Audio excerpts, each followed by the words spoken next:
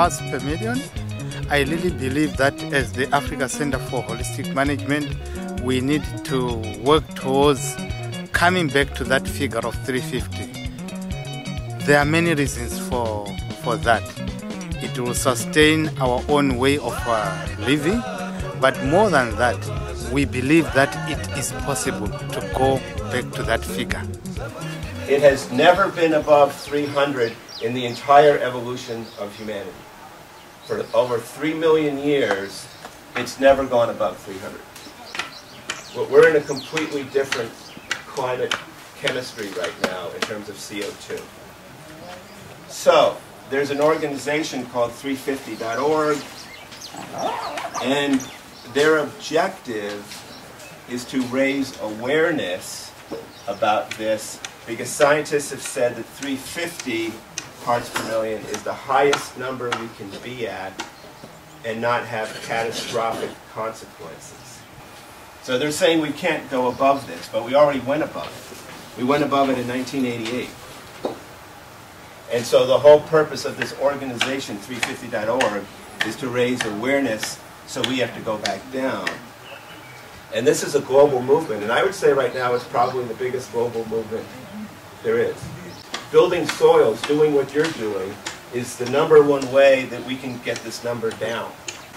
If we could get the climate change community to understand that the work we do here is this arrow, and that was Huggins, I have to credit you in that, that'll be huge. So what are the two things that put the most carbon into the air from most of the world's land? Fire and too few animals wandering around. Donkeys, goats wandering around, and fire. And how much fire burns in Africa? Over 2 billion acres every year. So the idea was that we would get another picture today with everyone, and I guess we just need to wait for it to G-wave. She's here. Oh, is she here? Yeah. Oh, all right. Switch.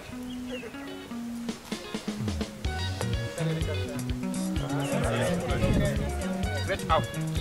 Good. That's straight toward me. Back down. Yeah, face toward me. Yeah. Yeah. Cheese, everyone. Hold up your 350 sign.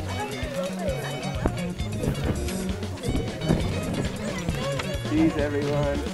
Big smile. Cheese, cheese.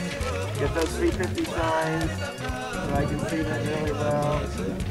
Really well.